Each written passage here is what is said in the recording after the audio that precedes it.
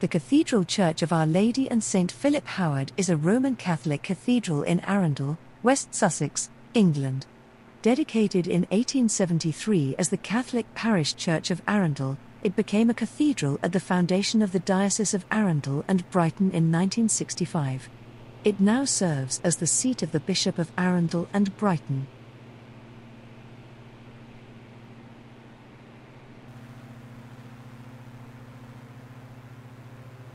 The Spinnaker Tower is a 170 metres landmark observation tower in Portsmouth, England.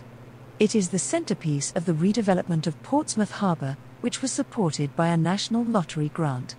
Its shape was chosen by Portsmouth residents from a selection.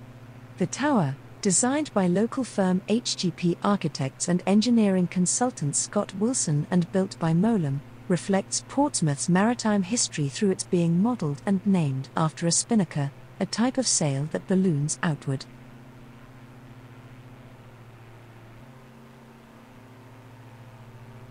Foreland or Forelands, and the adjacent Foreland Fields, is the easternmost point of the Isle of Wight, part of the village of Bembridge. It is located about 6.5 miles due south of the city of Portsmouth on the British mainland, separated by the eastern reaches of the Solent. It is characterized by a pub called the Crab and Lobster Inn and various beach huts plus a beach cafe and a Coast Guard lookout.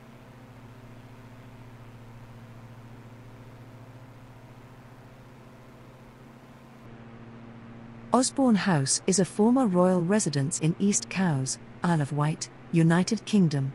The house was built between 1845 and 1851 for Queen Victoria and Prince Albert as a summer home and rural retreat.